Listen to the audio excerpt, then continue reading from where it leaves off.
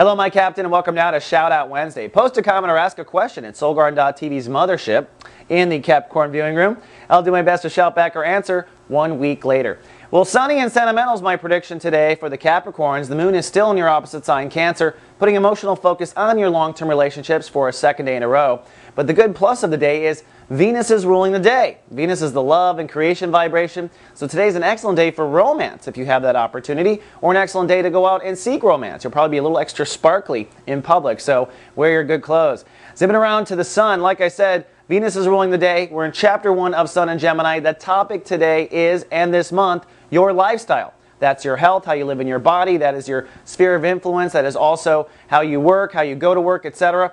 Now in Chapter 1, it's always about what's not working. So when Venus rules the day, the creation vibration, I always recommend that you escape with your imagination. Use that creativity to imagine the perfect commute, or imagine the perfect car, or imagine even winning the lottery so you could buy your way out of the situation, which is very rare, but it does happen.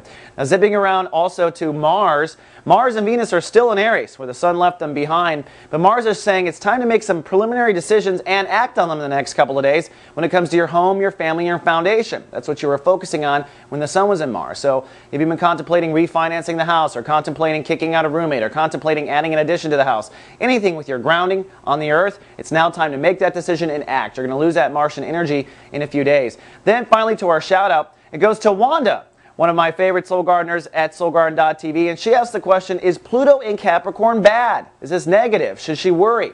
You know what? Pluto in Capricorn isn't bad. Pluto isn't bad. The best way to look at Pluto is this. Pluto is like, is kind of like the fault line, you know, to the seashore.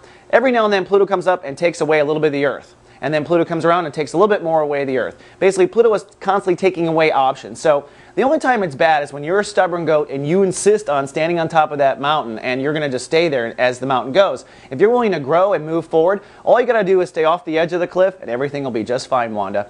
All right, that's all we have for Shout Out Wednesday. See you folks tomorrow with more. Live, love, be.